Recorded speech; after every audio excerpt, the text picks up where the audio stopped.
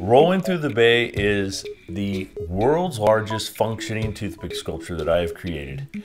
In a 37-year period, I've spent 3,000 hours of my life building this sculpture.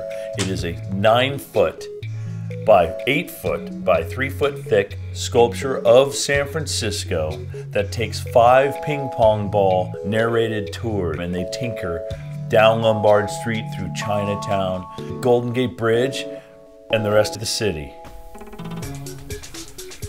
The reason I love toothpicks is because it's such a normal household item that you would not normally be able to comprehend that could make something as elaborate as Rolling Through the Bay.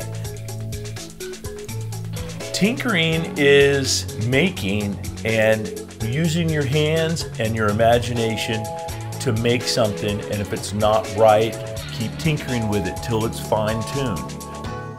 The creative process, I believe, in tinkering lets your mind escape from the day in and day out life. And I think it's so important when we're building something to escape. For me, making things out of toothpicks has transformed into this kind of meditative state where I just lose time. And all of a sudden, I'll wake up the next morning, oh my God, I forgot I made that. And all of a sudden, there's this stuff that I created by this process that I've learned. And I love making things, and as I'm building it, the forms start shaping, and then it becomes something that people like.